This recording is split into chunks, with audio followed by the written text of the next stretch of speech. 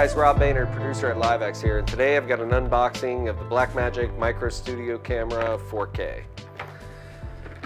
We use these on a lot of shows. There it is. HDMI, SDI in and out, expansion port, breakout, everything. So this is the camera itself. It's really small.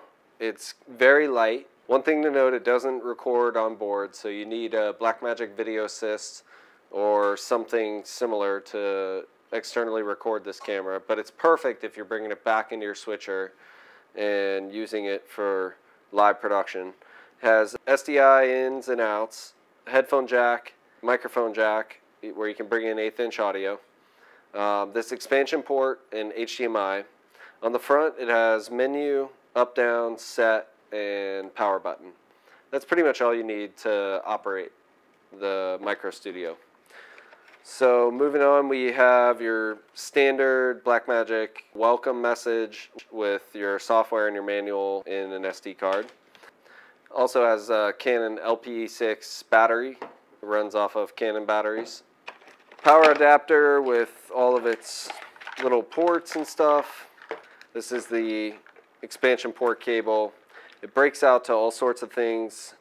B4 lens, PTZ control, power, frame sync. There we go.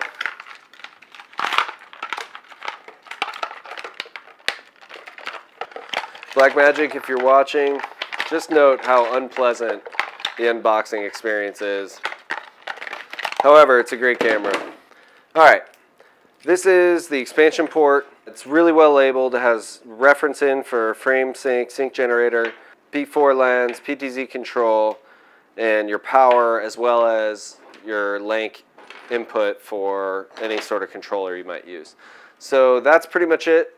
I'll open the camera body, show you the sensor. Yeah.